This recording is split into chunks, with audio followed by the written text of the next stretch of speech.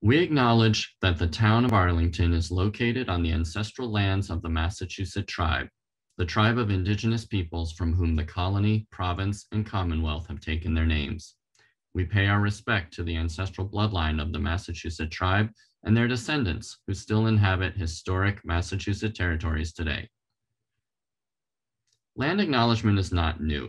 It's a traditional custom dating back centuries for many Native communities and nations. For non-Indigenous communities, land acknowledgement is a powerful way of showing respect and honoring the Indigenous peoples of the land on which we work and live. Acknowledgement is a simple way of resisting the erasure of Indigenous histories and working towards honoring and inviting the truth. The land acknowledgement you just heard was authored by Ferries Gray, Sagamore of the Massachusetts tribe. As such, it bears legitimacy and the support of the people it acknowledges. Land acknowledgements are particularly relevant to local governments whose jurisdiction is directly tied to local land boundaries. Adding this practice to our town government's various proceedings helps us celebrate and recognize the heritage of the peoples indigenous to Massachusetts and Arlington.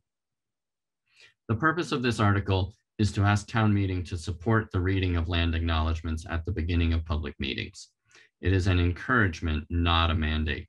Each body can and should decide when and how often to voice this acknowledgement, but we recommend that it be regular, not ad hoc. Thank you. I mean, I would love for people to have a greater understanding of the indigenous population here and what our ancestors went through and what we go through, what our children have to go through here, being indigenous, and how we've been discriminated against, how this trauma that's been passed down through generations. I just don't think people have a good understanding of this what I call a generational trauma that's passed down through the generations, how assimilation has affected us.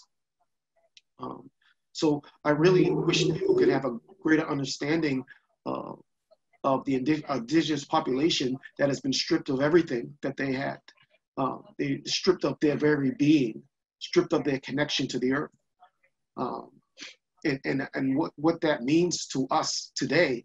And a lot of people think we're just angry for something that happened so long ago. That happened a long time ago. Why are you so angry? Because it continues to happen every single day. It happens.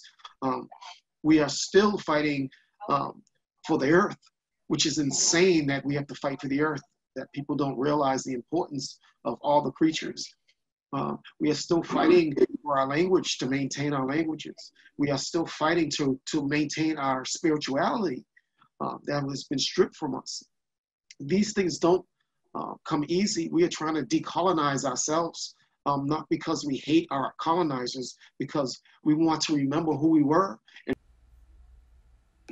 Those ancestral territories, the land and the water and everything that lives there, are places where we have relationships, and we believe that our lives depend upon those relationships, and our spirituality is based upon those relationships as well. So while we don't own the land, we are the caretakers of the land, and we continue to be the caretakers of the land.